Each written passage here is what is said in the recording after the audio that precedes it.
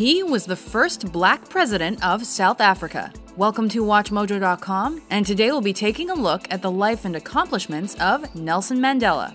Born July 18, 1918, in a South African village, Nelson Mandela was first in his family to attend school. A talented student who showed rebellious tendencies early on, he was expelled from university for his involvement in a boycott against the institution.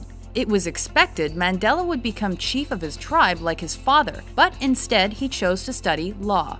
It is absolutely important that you have the knowledge to serve your country and your people. By 1944, Mandela joined the African National Congress, or ANC. This left-wing political party wished to give equal rights and freedoms to the entire country. Within the party, Mandela was part of a group that formed the ANC Youth League, and this offshoot used grassroots methods to get their point across, including boycotts, strikes, and general civil disobedience. That the task of the ANC was to unite the African people and out of them build a nation. In 1948, the National Party was elected to government, and following that, it instituted a legal system of racial segregation called apartheid. Meanwhile, Mandela and the ANCYL continued their non-violent protests against racist policies. For example, Mandela was instrumental in 1952's Defiance Campaign, as well as 1955's Congress of the People. He also served as a lawyer for mistreated black South Africans by opening the country's first black law practice. Mandela was quickly becoming an enemy of the government, and he was targeted whenever possible. At the end of 1956, Mandela and a group of about 150 protesters were arrested on the suspicion of treason because of their advocacy. After a long trial, the group was acquitted. It was around this time that a group of militant Africans began suggesting that the peaceful approach was not working. This group formed the Pan-Africanist Congress in 1959.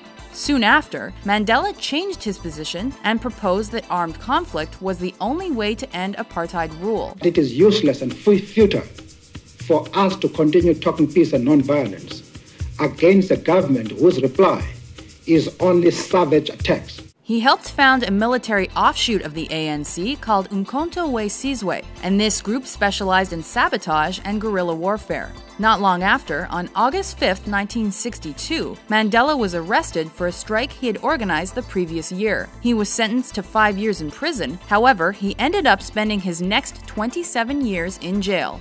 While serving his 5-year sentence, Mandela was also charged with sabotage, treason, and violent conspiracy during the infamous Rivonia trial. He was sentenced to life in prison and barely escaped the death penalty.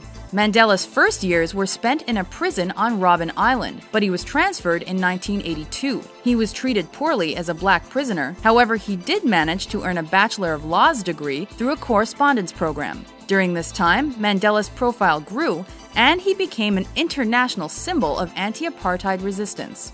On more than one occasion, the government offered Mandela his freedom in exchange for the abandonment of his beliefs. Each time, he refused. After much negotiation, Mandela was finally released on February 11, 1990, at the age of 72 by the country's new president. I wish to put it plainly that the government has taken a firm decision to release Mr. Mandela unconditionally. Mandela then became president of the African National Congress and helped negotiate the end of apartheid laws. On June 17, 1991, the Population Registration Act was repealed, which meant that racial groups were no longer legally separated. This marked the beginning of the end of apartheid rule in South Africa. The country held its first democratic elections on April 27, 1994, with the ANC taking 62% of the vote. On May 10, 1994, Nelson Mandela was sworn in as the first black president of South Africa. He spent his term rebuilding the economy and uniting the country. He even used the country's national rugby team as a rallying point for all citizens and as a way to bring the country onto the world stage in a positive light.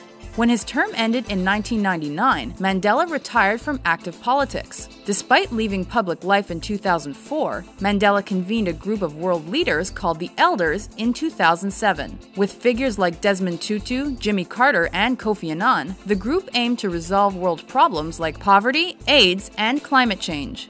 Among his many honors, he was awarded the Nobel Peace Prize in 1993. Even after leaving public life, Nelson Mandela is one man who continued his lifelong crusade for a better world.